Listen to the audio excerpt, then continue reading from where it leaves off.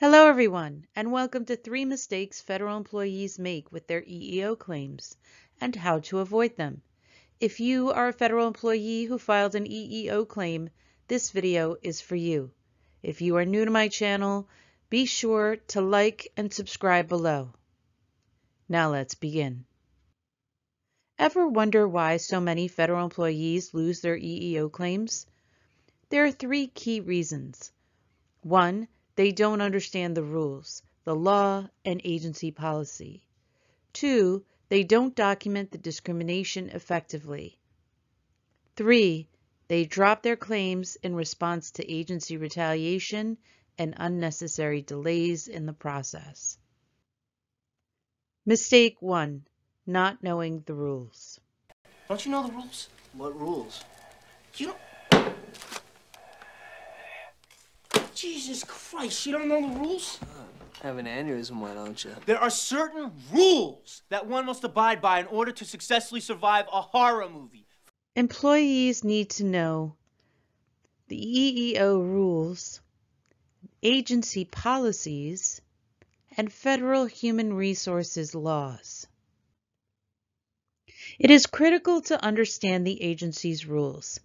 They can be found in your agency's manual, the union bargaining agreement, if you have a union, your specific position description, which is provided to OPM, and the annual expectation document, which you are given before your annual review. These tools are essential to your survival of the EEO process. The EEO rules can be found in Management Directive 110, also known as MD 110. In the Code of Federal Regulations, Part 29 CFR Section 1614, and in the EEOC guidelines on the EEO website. The Federal Human Resources rules are also part of the law.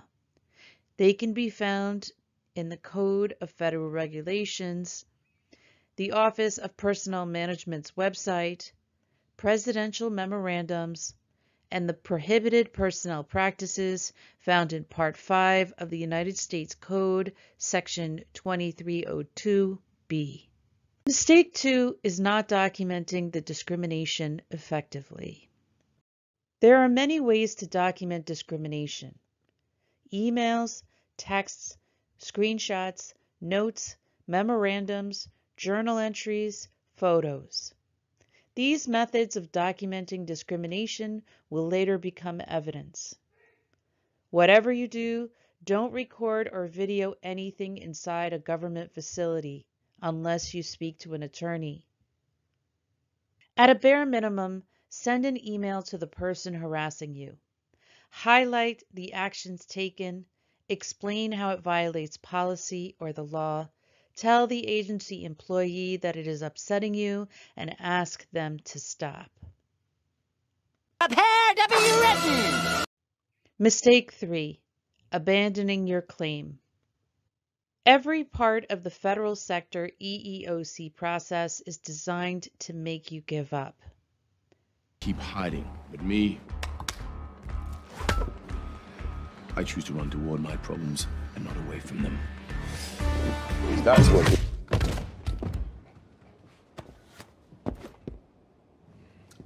Because that's what heroes do. If you give up, the agency's employees will still discriminate against you. You will still experience retaliation, but you'll lose any chance at justice. If you are frustrated by the process, you can complain to your congressman, ask your union for help, or go to the media.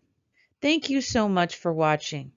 I hope this video makes it easier for you to participate in the EEO process. If you have any questions or comments, please include them below. I will respond to everything. If you are new to my channel, don't forget to like and subscribe below. Goodbye for now, and I hope you'll join me for my next video.